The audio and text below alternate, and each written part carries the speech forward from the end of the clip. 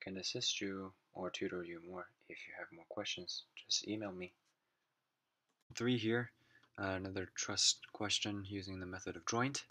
Let's start at joint A because there's already one known forces with two components and another two unknown forces, right? Two equations, two unknown, two equations for x and y, and two unknowns. We are guaranteed to be able to solve it.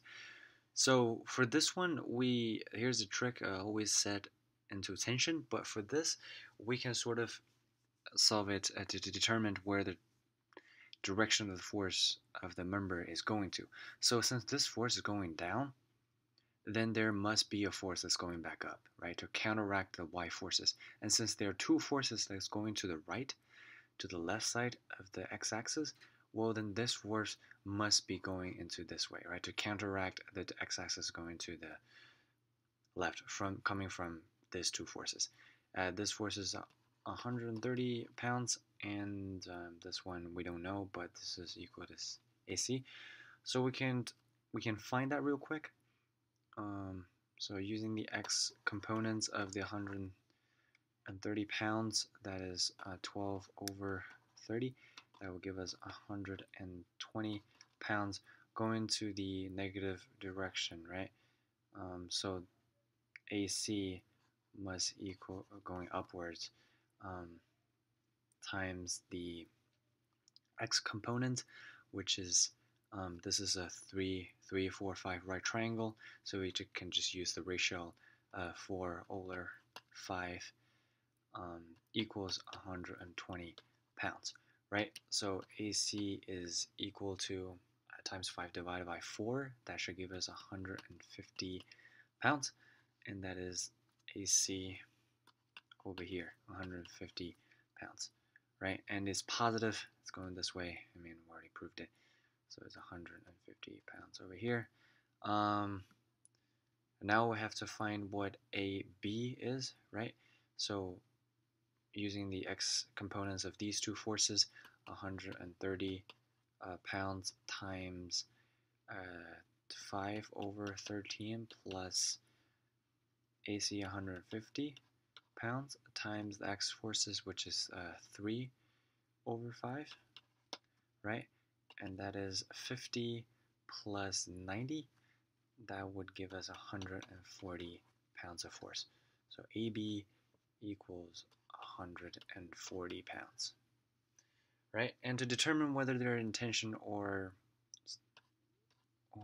compression, we can look at the joint method, right? So if I'm being stretched, then my reaction is to pull, right? So if I'm pushing on the joint, that means I'm being compressed.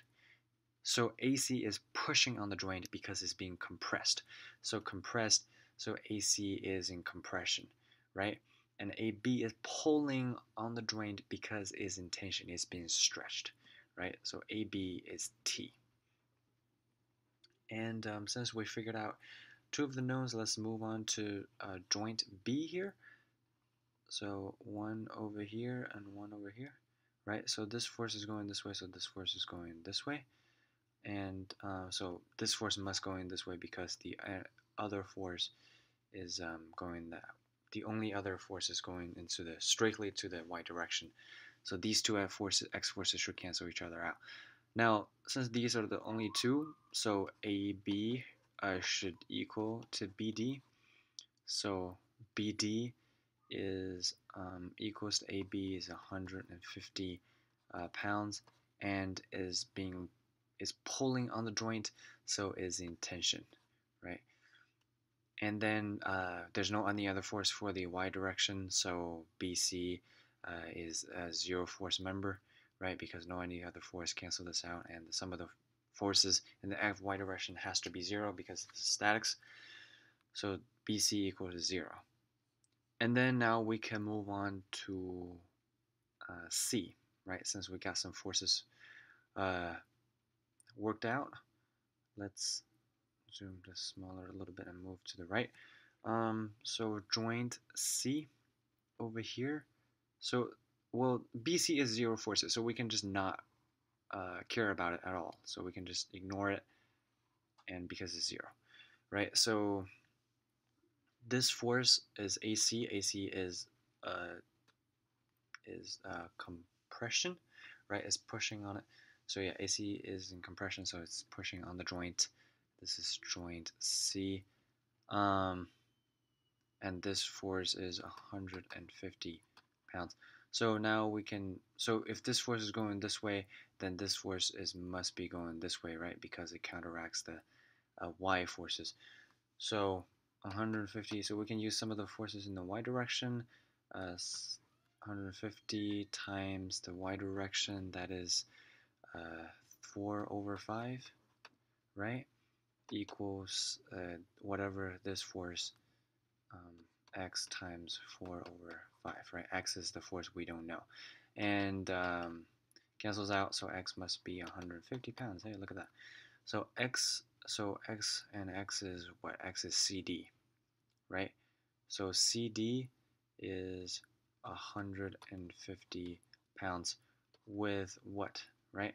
It's pulling on the joint, therefore it's being stretched, so it's a tension force, right? So if this is 150 pounds, then see, these two forces are going to the positive side, to the right side of the x-axis, so this force must be going into this direction to counteract these two forces. So 150 pounds times 3/5 times 2, right? Because they're two forces and they're exactly the same into the x direction. That give us CE. That give us CE, and CE should be 180 pounds, right? So CE here should be 180 pounds.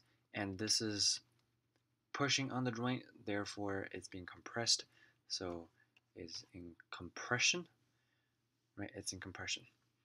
And then now we did A joint, B joint, C joint, and now let's move on to D joint, right? So, or we can do E, doesn't really matter. You know what, let's do E. Let's do E over here. Okay, so E joint. So this force is going to this direction, right? Because it's in compression, and one going upwards, we don't know what is that, and one is going this direction. Okay. So we can find what EF is, right? Because, well, this is going this way, so this force must be going this way. And remember, at E, there's a EY. There's a EY over here because of this force over here, right? So if this is going upwards, this is going downwards. We don't know what this force is yet, but we'll figure it out. So CE, we find what is this? Is CE is 180 pounds, is equal to this force, which is EF, right? EF times its x component, which is 3/5, times 3/3. So EF should gives you 300 pounds, right? EF should give you 300 pounds, and it's positive, right? That means our direction is correct, and it's pushing on the joint because it's being compressed, therefore it's in compression, right? EF is in compression. And we actually can't solve this right now. This is interesting. Well, try and narrow, right? So because there are too many unknowns, right? We can't use the y to solve these two because we don't know. There's two unknowns with one unknowns, with one equations, right? So let's move on to D, right? So dB is in this direction, and one in this direction, one in this direction, and one should be going to this direction to counteract this force, right? So that means this force is going downwards, which makes sense, right? Because, you know, it could be balanced, could not. Let's find out later. See, joint D over here, we already have BD, right? BD is 140 pounds. And CD, we found out that is 150 pounds. and we don't know what DE is, we don't know what DF is. Right, but we can use the sum of the y forces to find what DE is. So DE equals to 150 pounds times is y components, which is 4 over 5, and that is 120 pounds. Right, so DE is 120 pounds. DE is 120 pounds and is pushing on the joint, therefore is in compression. Right, compression. Now DF, so we have DE, right? We have EF. Now we only have to find what DF is. It doesn't require you to find EY. If you want to, sure, we can find what EY is at the end of the video. So over here, this is DE. That's 120. Right. This is 300. So now let's find what DF is right over here. And this should be the same because, you know, oh no, sorry. So this is going this way, this is going this way, this is going the opposite way. So we can set that into equation. So DF should equals to 140 pounds plus 150 pounds times the x direction, which is 3 over 5, right? So 140 plus 90, that's 230 pounds. So for DF, that is 230 pounds. And since this is pushing onto the joint, then this must be in compression. And here we go. So let's find out what EY is. 300 times 4 over 5 plus 120. Well, EY is supposedly it will give you 120, 240, 360 pounds. And there we go. Well, we can say as a bonus point EY equals 360 pounds.